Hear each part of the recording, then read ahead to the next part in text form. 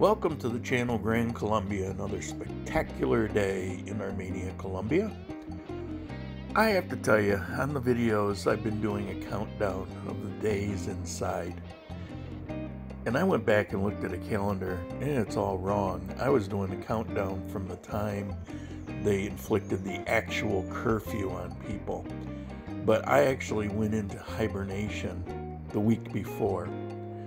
So we're up to 37 days as of when I filmed this yesterday. 37 days. I had not left my apartment. I had not gotten in the elevator. I had not gone down the steps. I hadn't opened the door to my apartment. Yeah, it's it's real isolation.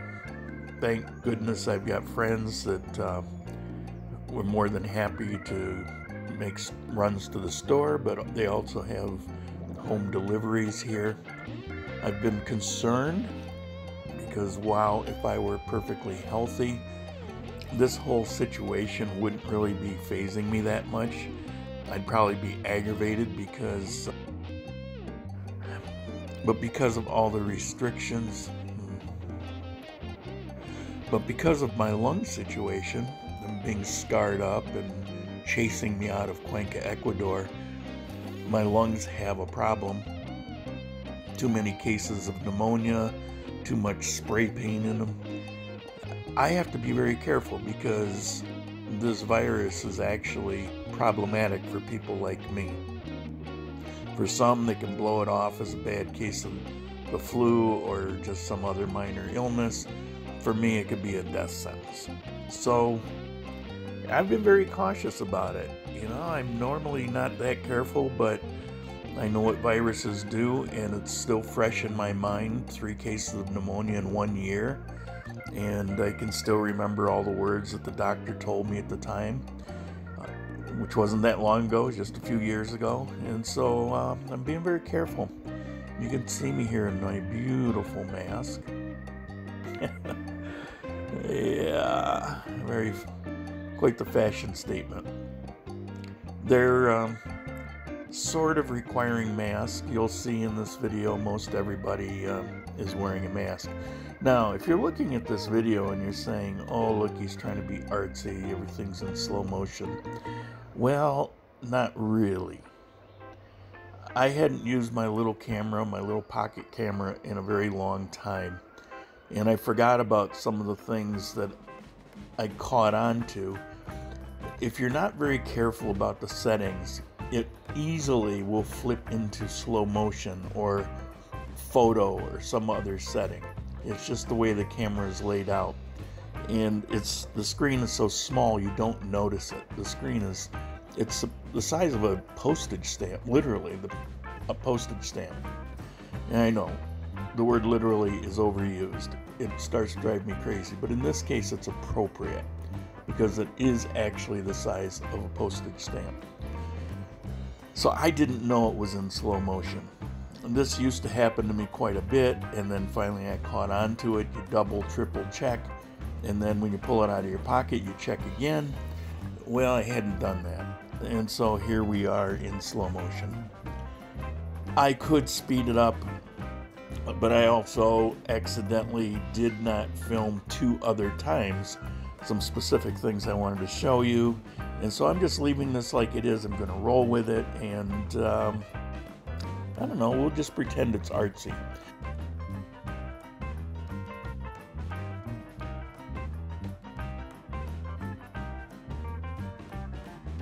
So over here you see the Olympica, and you see the line outside. I showed you this before, but notice the spacing. They only allow so many people into the store. So there's the guy in the red shirt, he's counting as somebody comes out, somebody can go in. That way the store isn't crowded and things are spaced out. They have enough cashiers, so it's, you know, one after another, different cashiers, so that there's only one person in line at a time. It's actually pretty efficient, and it moves pretty quickly. And I saw the same thing in a few other places. At the bank, when I got to the bank, it was a guard there that would allow people in only as people were leaving. And I looked into the bank. I needed to go in the bank, but I'll do that tomorrow. So I looked in and I could see how many people were there. It was very sparse. So I'm just, why am I out? What was this about? Well, here's the thing. I hadn't been out in a long time, and I was actually a little nervous about going out. I didn't know what I was going to see, and I really don't want to get this virus, just like I couldn't stay in Cuenca. I don't want pneumonia anymore. I don't want to be on death's door again because of my lungs. So, been a little worried about it. Here's a guy. He's out panhandling without a mask. Nobody's hassling him. I just, let me just keep on moving by this guy. So why was I out? I needed to go to the bank. I hadn't been to the bank in 5 weeks. I needed to get down there and go to the bank. So, time to go. It's not something I could have my friends do it. I have to go out and get this done. Well, I could have given my debit card to somebody and given my PIN, but, it's not, I'm not at that point yet. It's not like I was actually sick and needed to do it. And I needed to go to the bank because I had to withdraw funds because I'm to the point where I've put enough money aside that I may be able to buy a very cheap car. Somebody's bringing one by. This is Movistar. They've been closed since March 24th, so I can't pay my internet or my cell phone.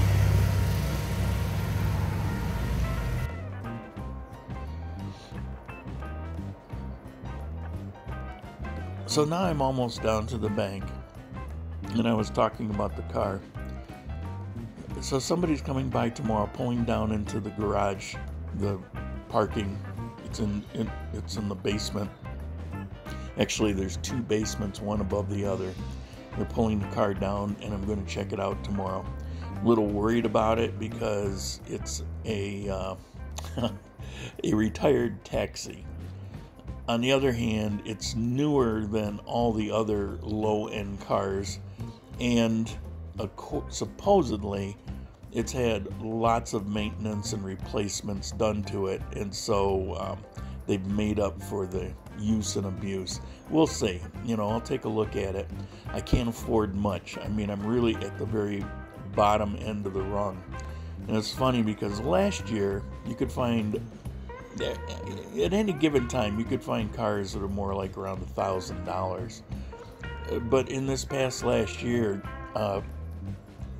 it's actually jumped up to about $2,000 is the low end of what you're going to find, which is actually a little more typical. I don't know what went on last year, but I was happy to point them out whenever I saw them. I'd say, hey, there's a $1,000 car, because there were a number of them.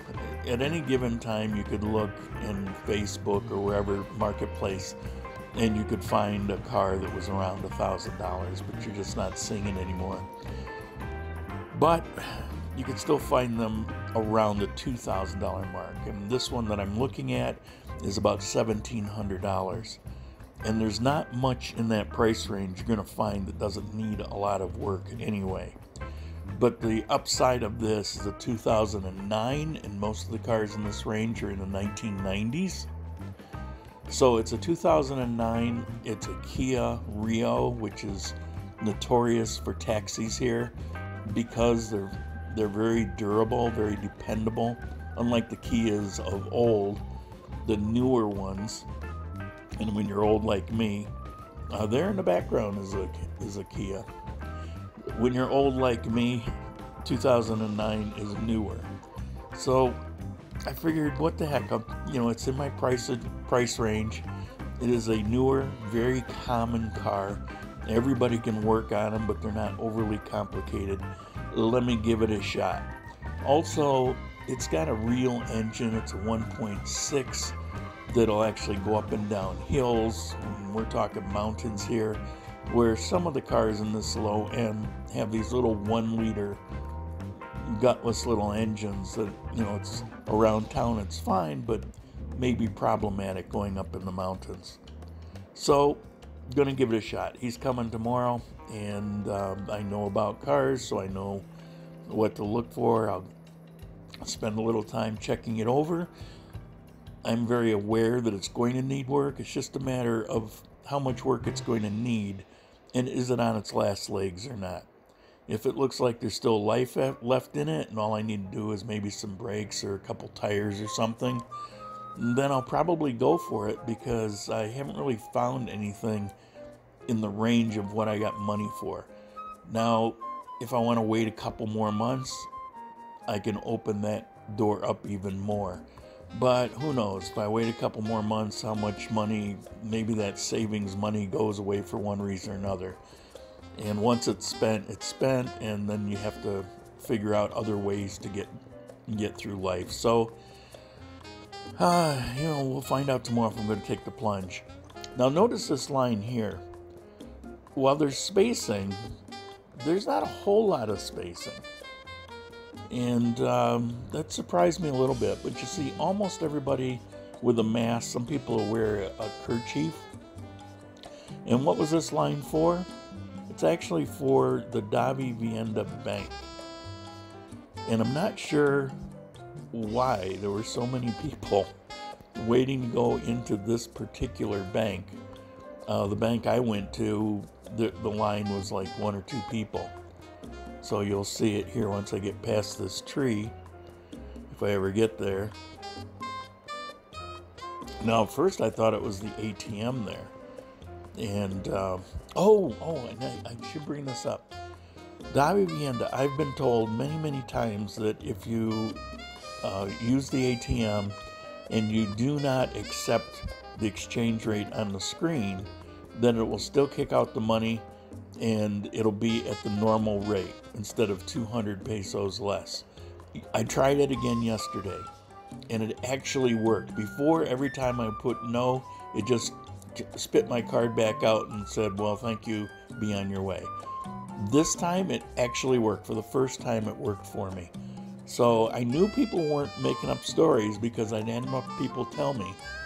Every time I tried it, it didn't work for me. But yesterday it worked for me. And so I was very happy, because I had to go to the Colpatria, draw out the limit there, and then I had to go to Davi Vivienda and draw out the rest of it. And I didn't really want to lose money, so I was very happy about that. So that's, that was my big adventure. Now, a lot of businesses are going out of business. This Juan Parilla, that's the second owner, and it's for rent. It's closed up. We got some businesses here. Now, in all fairness, the one on the first floor had already gone out. Juan had not been open for a while,